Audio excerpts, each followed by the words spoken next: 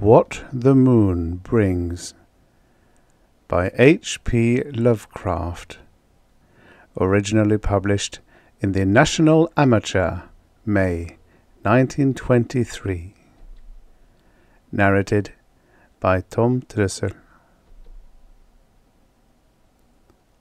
I hate the moon. I am afraid of it. For when it shines on certain scenes familiar and loved, it sometimes makes them unfamiliar and hideous.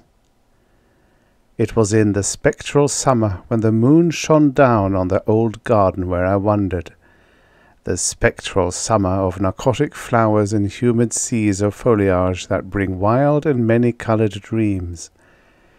And as I walked by the shallow crystal stream, I saw unwanted ripples tipped with yellow light, as if those placid waters were drawn on in resistless currents to strange oceans that are not in the world.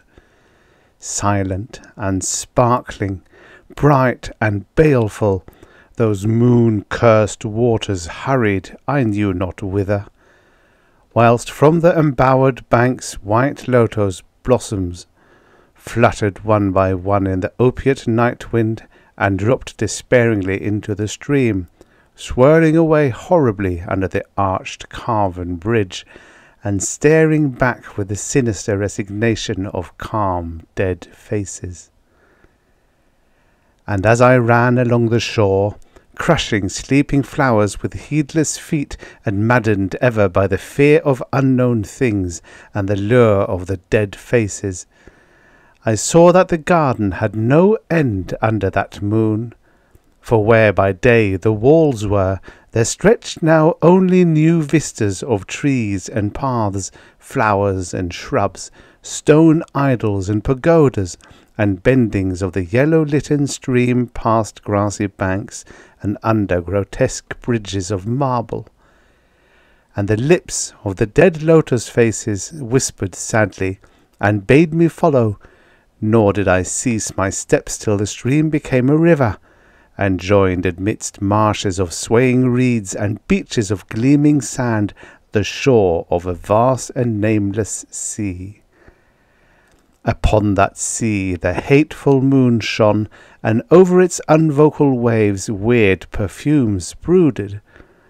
And as I saw therein the lotus faces vanish, I longed for nets that I might capture them and learn from them the secrets which the moon had brought upon the night. But when the moon went over to the west, and the still tide ebbed from the sullen shore, I saw in that light old spires that the waves almost uncovered, and white columns gay with festoons of green seaweed. And knowing that to this sunken place all the dead had come, I trembled and did not wish again to speak with the lotus faces.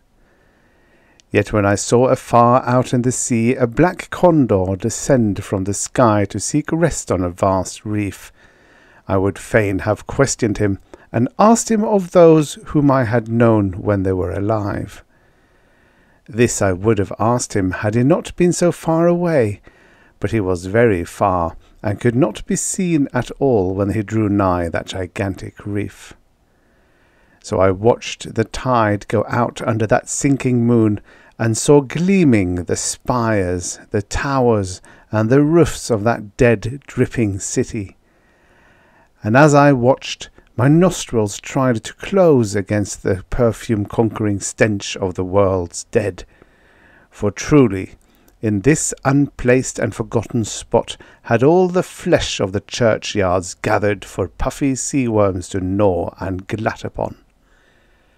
Over those horrors the evil moon now hung very low, but the puffy worms of the sea need no moon to feed by, and as I watched the ripples that told of the writhing of worms beneath, I felt a new chill from afar out whither the condor had flown, as if my flesh had caught a horror before my eyes had seen it.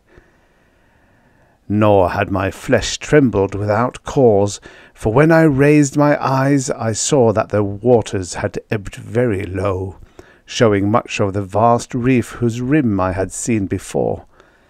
And when I saw that this reef was but the black basalt crown of a shocking icon, whose monstrous forehead now shone in the dim moonlight, and whose vile hooves must pour the hellish ooze miles below, I shrieked and shrieked, lest the hidden face rise above the waters, and lest the hidden eyes look at me after the slinking away of that leering and treacherous yellow moon. And to escape this relentless thing, I plunged gladly and unhesitatingly into the stinking shallows, where amidst weedy walls and sunken streets fat sea worms feast upon the world's dead. The End. Subscribe for your daily stories of futures past. A new story every single day.